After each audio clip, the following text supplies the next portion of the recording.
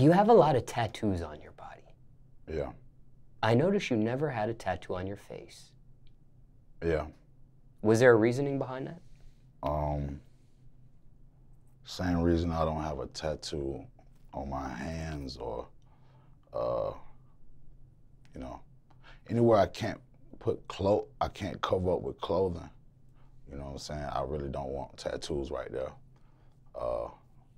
But tattoos are a form of expression, so I don't really have a judgment of where other people put their tattoos. It's just that's why I don't put my tattoos. Because I would like to put on a suit and not be judged. People, you know, judge you, you know what I'm saying, from visuals. That's just, that's the truth of the world. So, yeah. What about the neck? You are tatted on your neck, on the front, the sides, the back of it? Yeah, I can, you know, I can button up all the way and put a bow tie on, I'm good, you know what I'm saying? So yeah, but that's about as far as I'm gonna go. I see. Never been tempted? Never been tempted to hit the face, hit the hands? No, hell nah, fuck no. Just curious, I meet a lot of rappers, I do a lot of interviews with rappers. It's like every rapper has a face tattoo now. I mean, it's trendy. I mean, feel like they probably, I mean, really, you have a look of a rapper. You know what I'm saying? Like, okay, I'm gonna tap my face, but actually that come from prison. You know what I'm saying? That come from gangs. You know what I'm saying? Like, you know what I'm saying? And that's direct. You know what I'm saying? You know what you're looking at when you look at my face. You know what I'm saying? Say what it say, however it say it. You know what I'm saying? So, it went from, you know what I'm saying, like that gives off, you know what I'm saying, like who you are. And it meant something to now, like, you know what I'm saying, like anybody just feel like they just go get anything tatted on their face, and that gives, you know, a trail that, like, they're a rapper. So rappers do feel like they're gonna rap, they gotta go tat their face. Now, I assume that you had tattoos on your body before you were rapping. Yeah. And then as you were rapping and progressed in your career, you further got additional tattoos. Yeah, it was more as life went on. I got my first tattoo by a homemade gun in Jericho. You know what I'm saying? But yeah. Which one was that? How old were you? I don't know, like 15, 16. Okay. Which one was it on your body? The first? It was on my chest. Ah. Digging into your chest with a ink pen thing. They don't put together some kind of, it was crazy.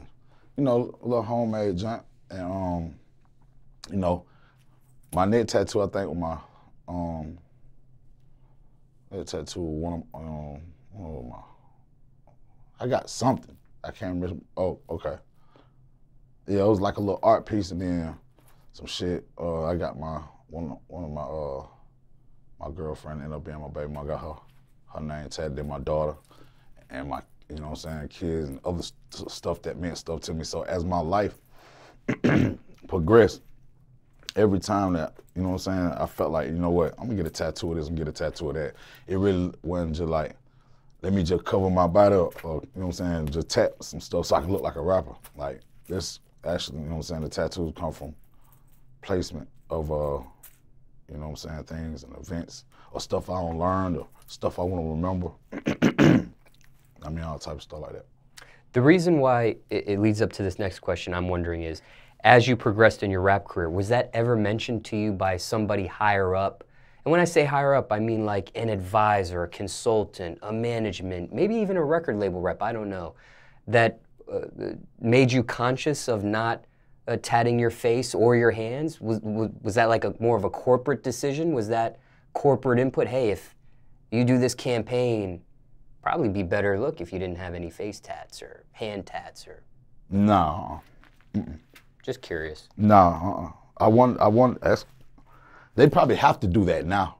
You know what I'm saying? But no, when I was young, I mean, I got tattoos that 25, 20 something, you know what I'm saying? I got old tattoos, like, you know, I've been doing it, so like, ain't nobody, I got my neck tattooed before anybody would like, wasn't nobody tatting their necks and You know what I'm saying? Like, that was like, well, you got a tattoo on your neck. Like, but I already knew, like, you know what I'm saying? I can button my stuff up, you know what I'm saying? And bing, bing, bing. And I can sit down and, you know, later on in my life, if I don't, you know what I'm saying? Like, you know what I mean?